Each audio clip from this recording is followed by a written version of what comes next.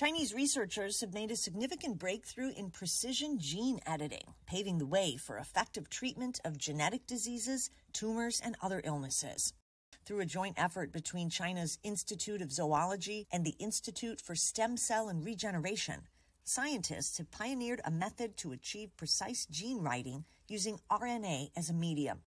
Precise placement of normal genetic information in a specific genomic site is a major challenge in genetic engineering.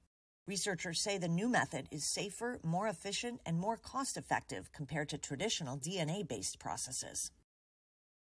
For example, for patients with tumors, the current treatment method is relatively cumbersome, requiring the collection of patient cells in vitro, the modification of these tumor cells, and the reinfusion of the modified cells into the patients.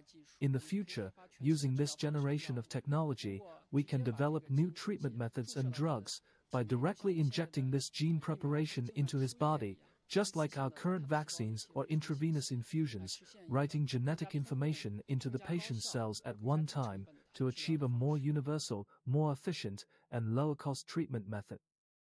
The breakthrough was published online recently in the international academic journal Cell.